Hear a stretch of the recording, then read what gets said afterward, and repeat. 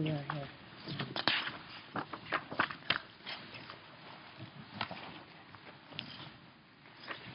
Great. So, Nora is going to be talking to us. Well, Nora is a professional genealogist working with the North Tipperary Genealogy Centre for the last 28 years.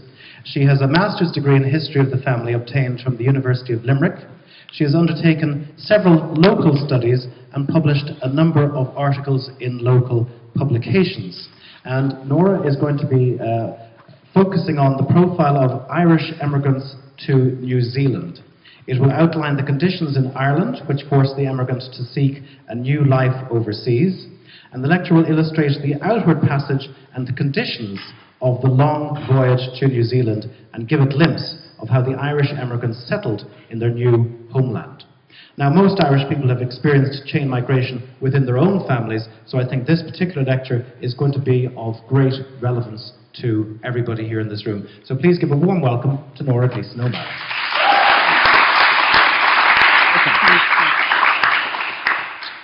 That's great. Thank you very much, Maurice. Now, Maurice is going to be my technical assistant this morning. And am I clear at the back? Can you hear me okay? Okay? That's perfect. Now, I would like to just reiterate welcome to you all here this morning to a very series of lectures for the Gleeson Gathering, and I hope you enjoy your stay in Tipperary. Before I start my presentation, just to give you a little bit of information about the North Tipperary Genealogy Centre. The Genealogy Centre is located on the ground floor of the Heritage Centre, which is based in Kickham Street here in Neenah, and it's run under the auspices of the Tipperary County Council. I have been, as Maurice said, the genealogist there for the last 28 years. The centre, we have computerised and digitised all the genealogical records pertaining to North Tipperary, and we also have them online at Roots Ireland. And there's a similar centre to ours in most counties in Ireland, and details of all the centres are available on the tourism stand at the back of the hall. And also I will be available over the weekend and next week in the Genealogy Centre, and if I can be of any help to anybody, I will gladly assist. We don't have a facility where people can undertake research themselves. We actually undertake the research for you. And over the years, I have to say that we have undertaken research for thousands of the clients and connected them with their Irish ancestors here in North Tipperary. Now, just to my presentation. As Maurice has said, my presentation is on Irish chain migration to New Zealand. Emigration has been a dominating feature of Irish life for almost 4 centuries and has left us with an unmistakable legacy. And it is estimated that 8 million people left Ireland between 1800 and 1921. The Irish diaspora is to be found in every corner of the world. Now, what is chain migration? Chain migration is the process where people from a particular area all tend to migrate to the same area. It is also the process where relatives who have previously migrated to a new country sponsor their family to migrate to that same country. Thus the term chain migration. Chain migration from Ireland to New Zealand was prevalent in the mid to late 19th century. Irish migrants to New Zealand fitted into 4 major distinct immigration categories: those of single males, those of single females, married couples with children, and married couples without children. They represented different groups in terms of age and of their skill profile, as well as whether or not they had partners or whether or not they had dependents. How they approached their lives in New Zealand was very much governed by these matters. The distance from Ireland to New Zealand was 14,323 nautical miles. It was quite a long journey, and it took anything up to 90 days to get there, depending on the weather. Now we ask the question, why did the Irish people emigrate? Well, there were a number of reasons. Firstly, we had the Great Famine from 1845 to 1850. And not a lot of Irish people actually emigrated to New Zealand as a direct result of the famine. However, a huge number did emigrate to Australia and America. Then we had the land question in Ireland. Munster was undergoing a class collapse in the latter part of the 19th century.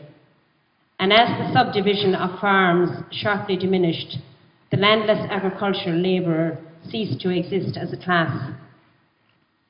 The young male sons of small farmers had no hope of acquiring enough land to support a family and decided to emigrate to find a new life overseas. The majority of assisted migrants from Ireland were poor landless labourers. There were also major changes taking place in agriculture. There was a shift from tillage farming to cattle farming. There were huge advancements in industry and machinery, which meant there was less labour required in the land. There was also less home industry. After the famine, the landlords were determined to clear their lands, and in some cases willingly paid for their tenants' passage.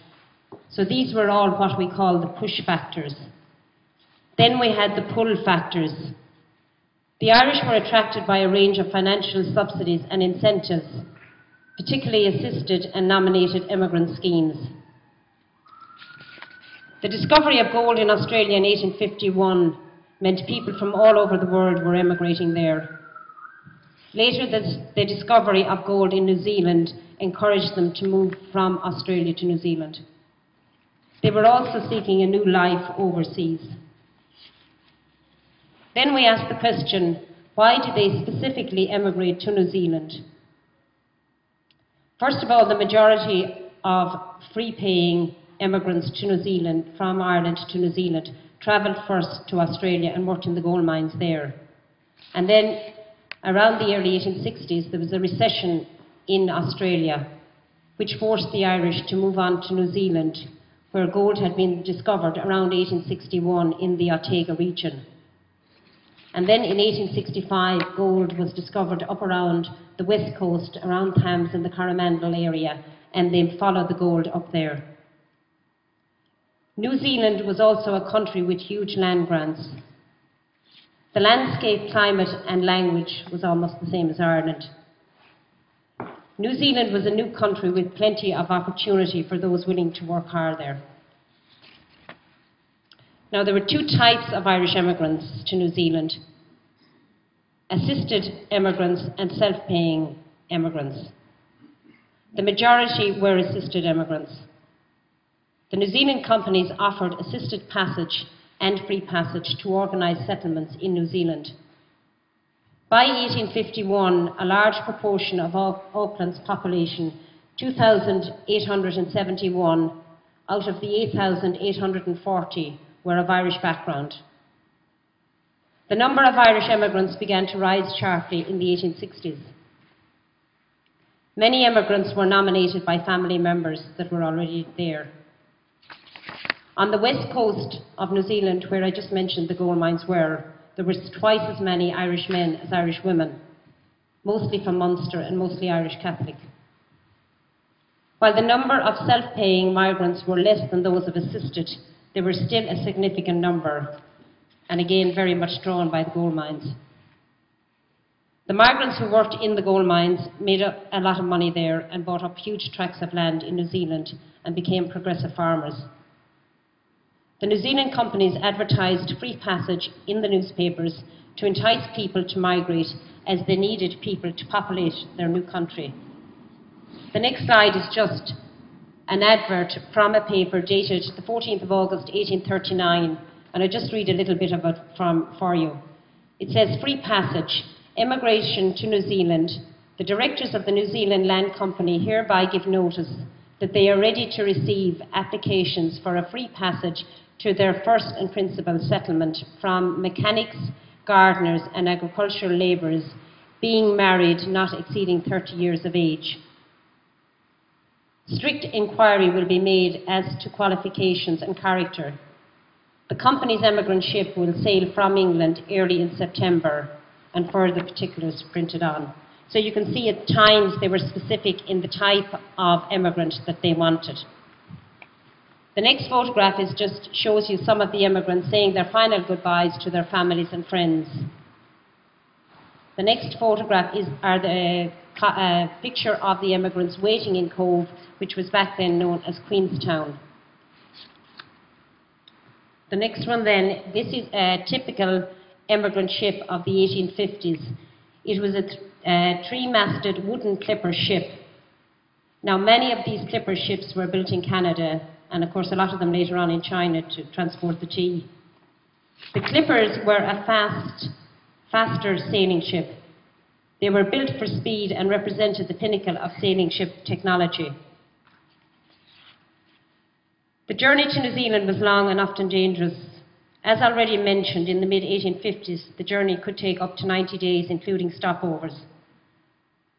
In the 1880s, the New Zealand government introduced a postage subsidy to steamship companies to encourage the fast delivery of mail to New Zealand. This made the steamships more profitable, and then they began to carry the majority of emigrants. And of course, the advanced steamships were less reliant on wind, and they travelled at a constant speed.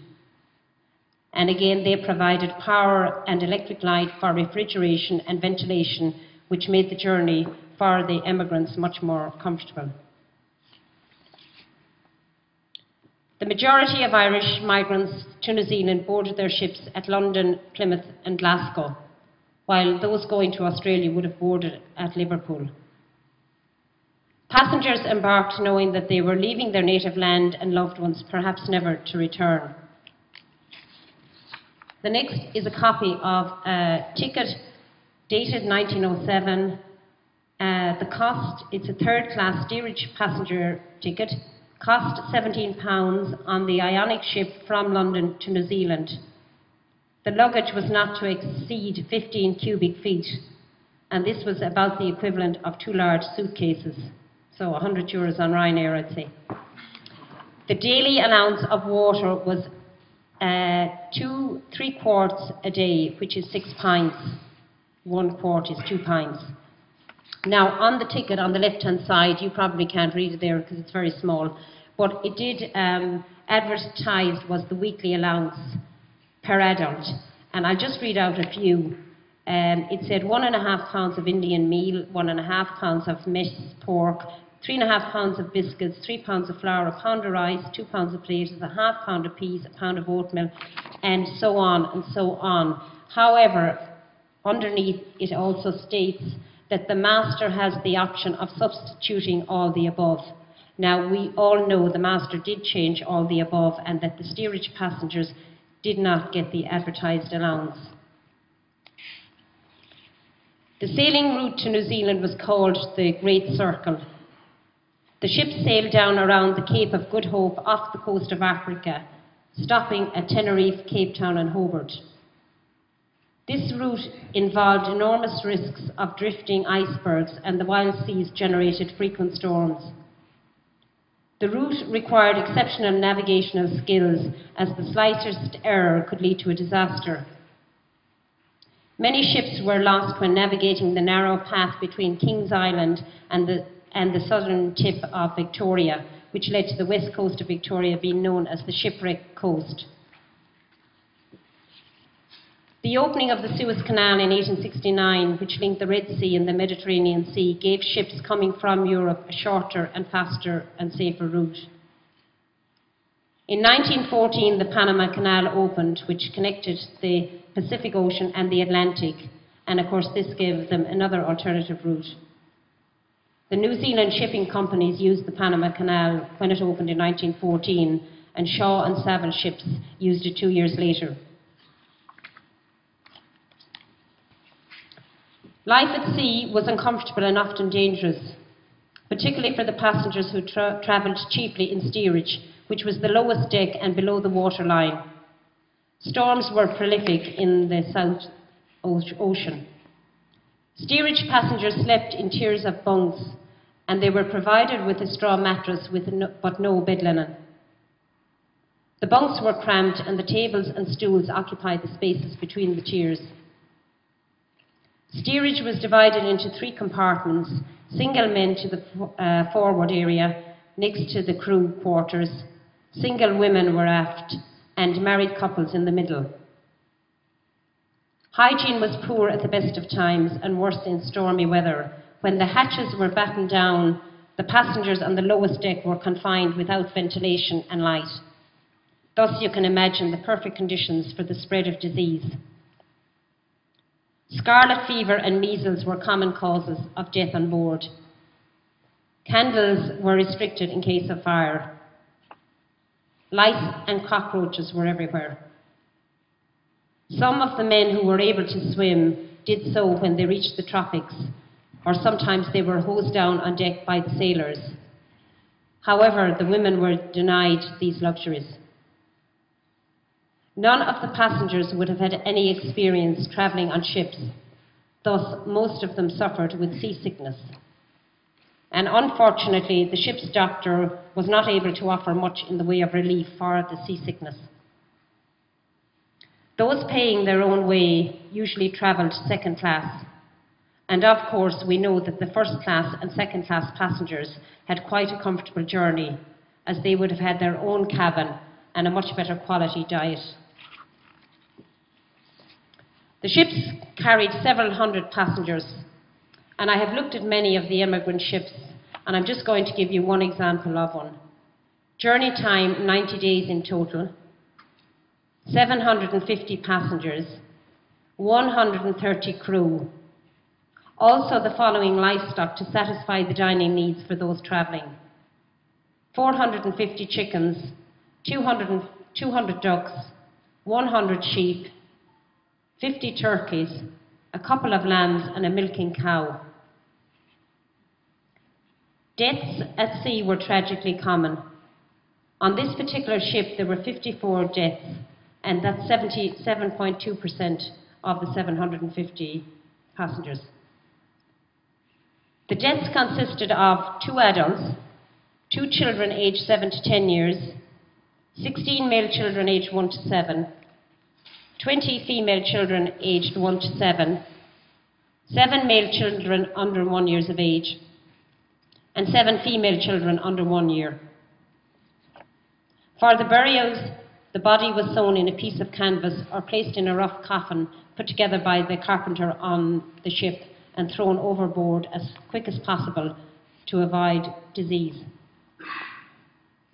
When the ships arrived in New Zealand, the emigrants went their separate ways.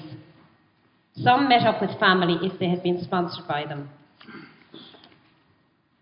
The Irish remained a visible community in New Zealand for some years. They saw the importance of family nomination and chain migration. They were huge supporters of the Irish Catholic Church. Within the cities, Irish Catholic neighbourhoods arose around the churches. In Christchurch, for example, there was a disproportionate number of Catholics in the street near the cathedral. East Hamilton was known as Irish Town. But these neighbourhoods were not exclusive to Catholics, and they were never ghettos, nor ethnic enclaves as they had been in North America.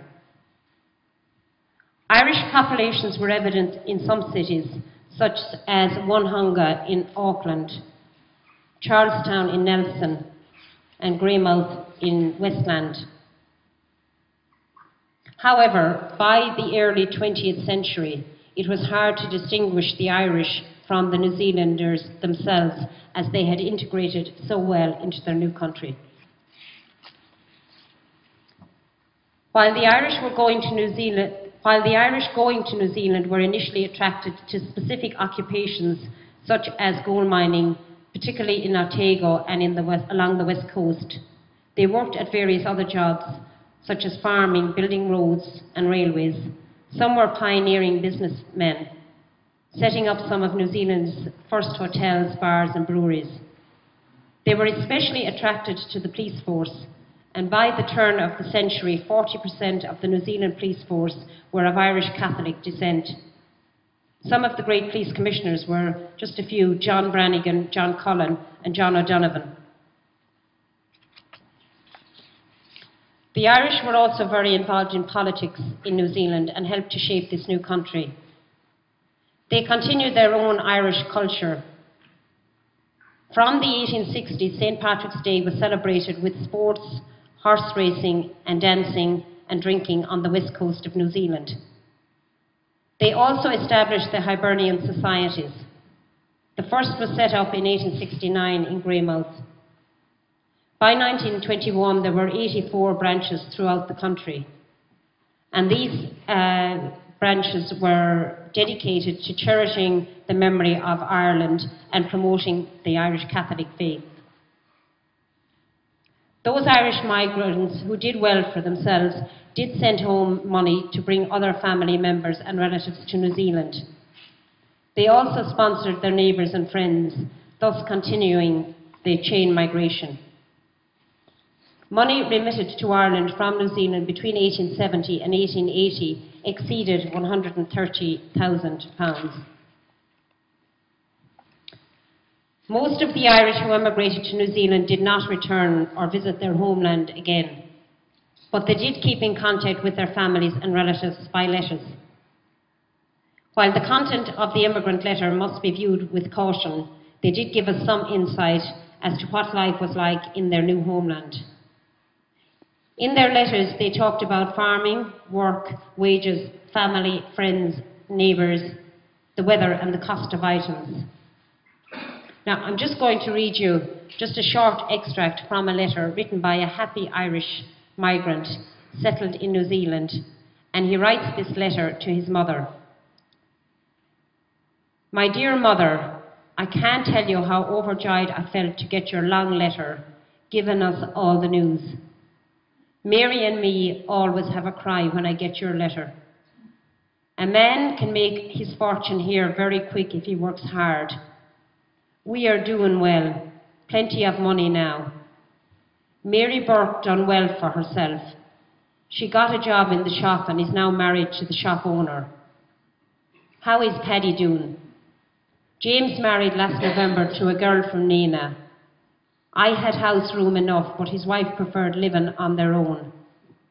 Land is good here. We tend to mass when we can. The children are great. Remember me today and all the neighbours. Your dearest son, Michael." Now, I won't comment on all the spelling, but I tried to pronounce some of them so you get the gist of it. Now, I would just like to say thank you all for listening to my lecture. Hope I have given you a brief synopsis of Irish chain migration to New Zealand, and to bear in mind that this pattern of chain migration would have been replicated for most families from all areas throughout Ireland's history. Okay? Now,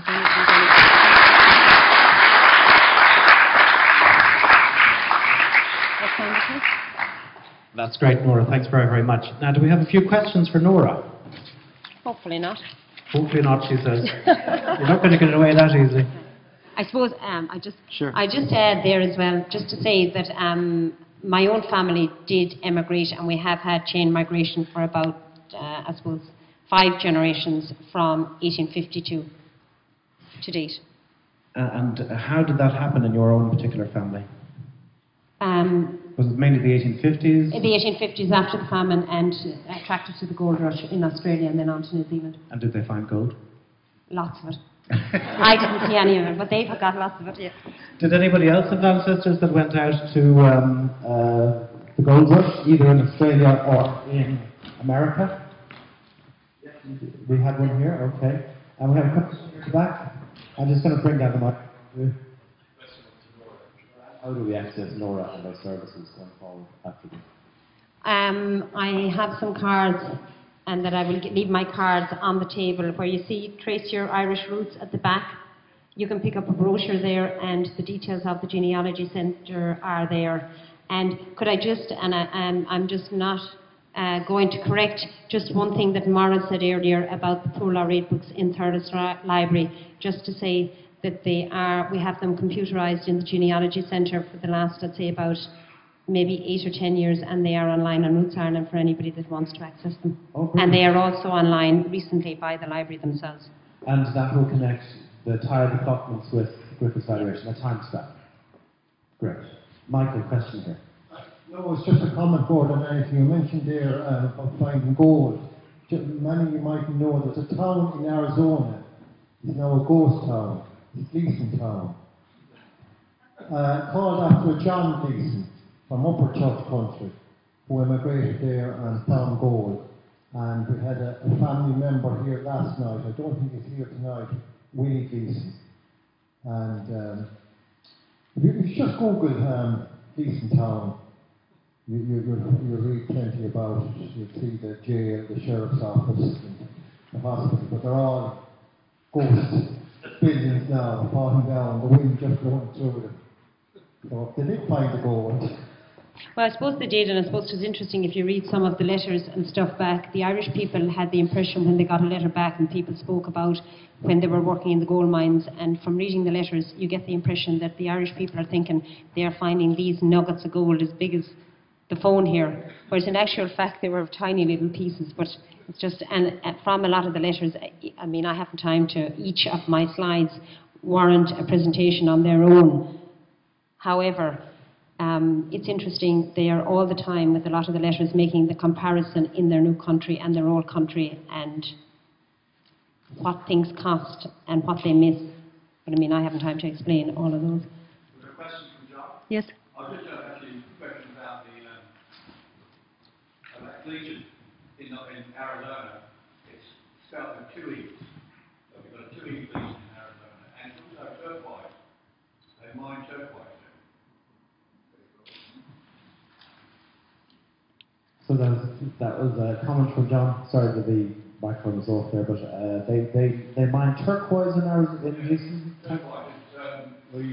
I believe you tried to patches with the Green Mountains are there, and that's where they used to get a lot of the turquoise from that area.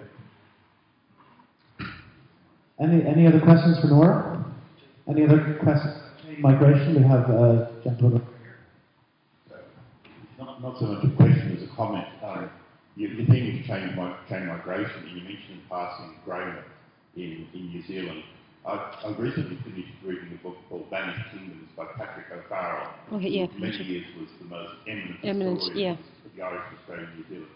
Well, his O'Farrell father came from Boris O'Kane. That's right. His mother from Sullivan here in North Tipperary. This is the centenary year 1916. And with a whole group of siblings of both families. And he gives a great insight into the religion, politics, quirks, baubles, aspirations, and all the rest of it. So, and it was published about 1990.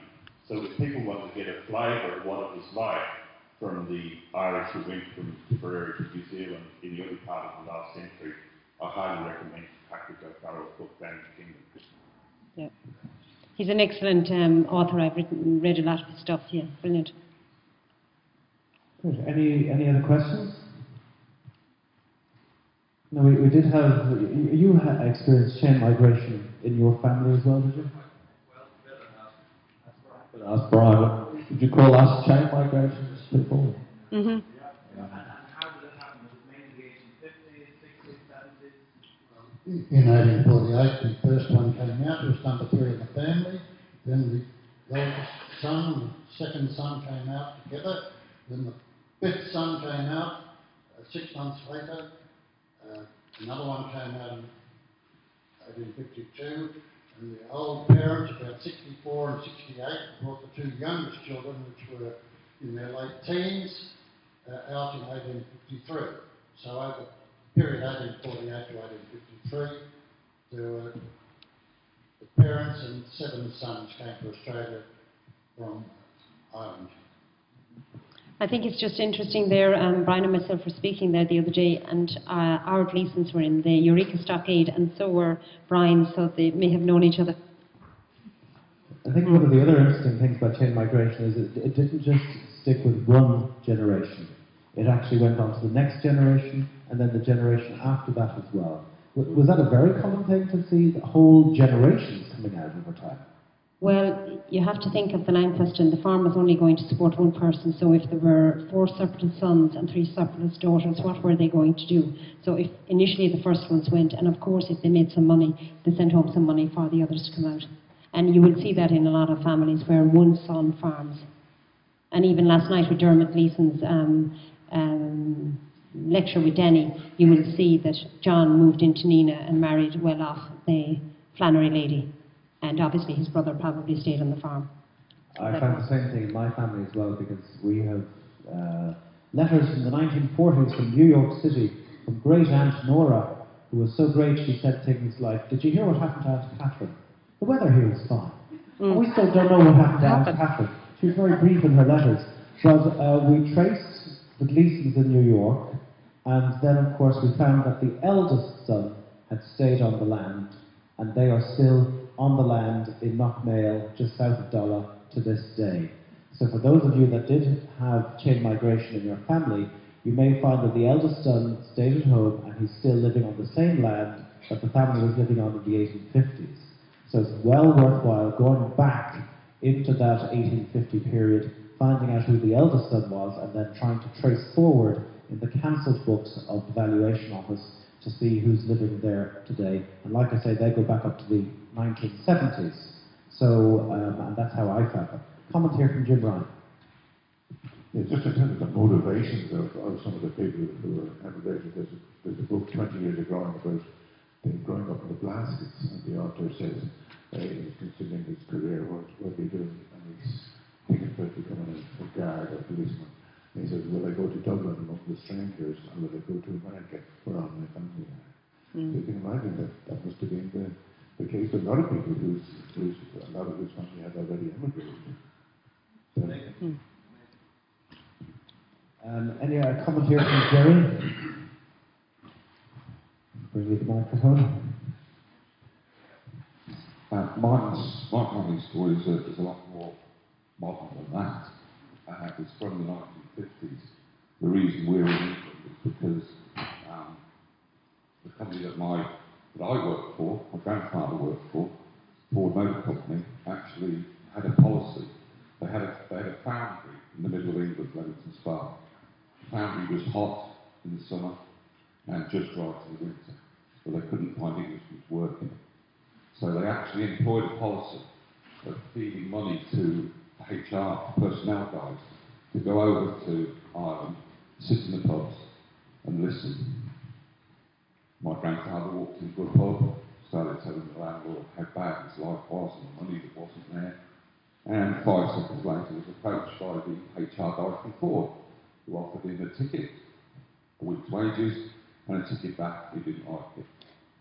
He came across, took up the job, found he liked it, stayed on, and eventually brought each of the sons across over the next 10 years. And that's why I'm in England. I went on to work for the company. Didn't really know that this was true, thought it was a family story, and got talking to the HR department at Leamington plant, which is where I started, and found it was exactly true. They sent people out with lots of money to attract workers. Okay.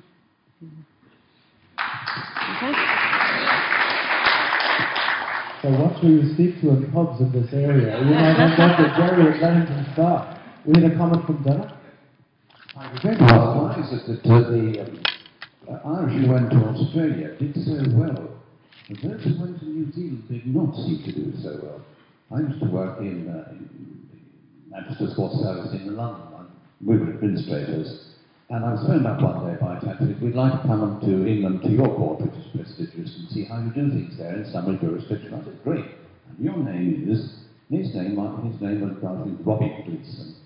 And your position, he said, well, I'm Assistant Attorney General New South Wales, or somewhere. I said, oh, really? That's very interesting.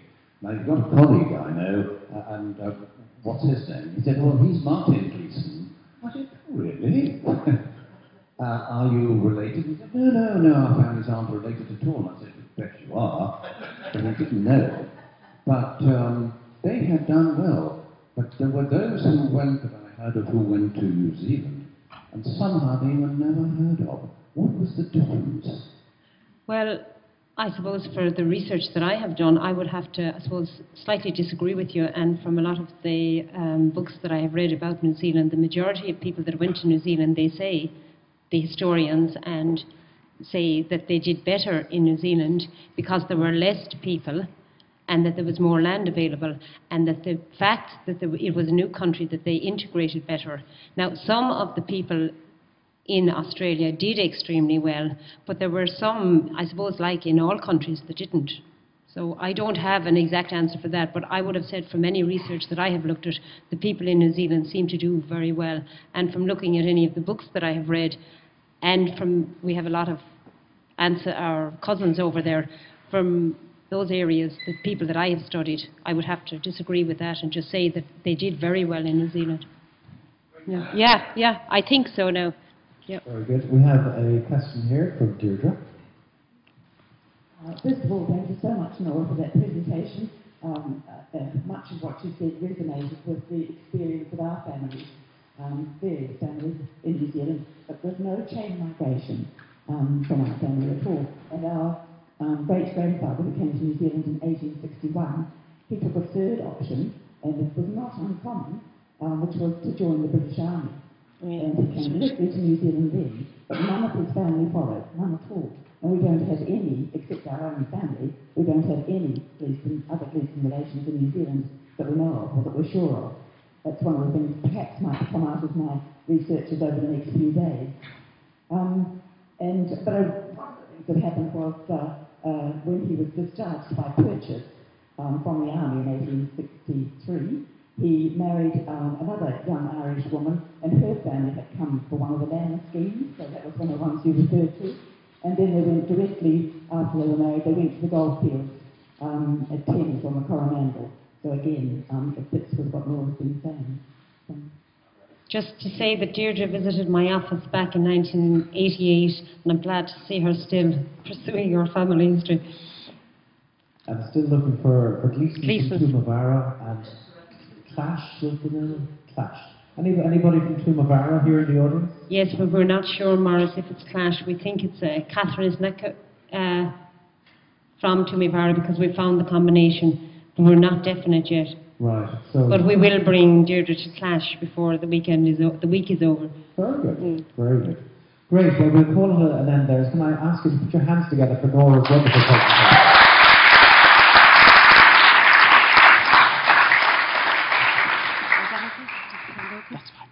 I'll leave the water going in case anybody else wants recording here. And I think it did. I think I recorded everything. Good. It's still recording. Ah, it is, yeah. You can stop. You can stop recording.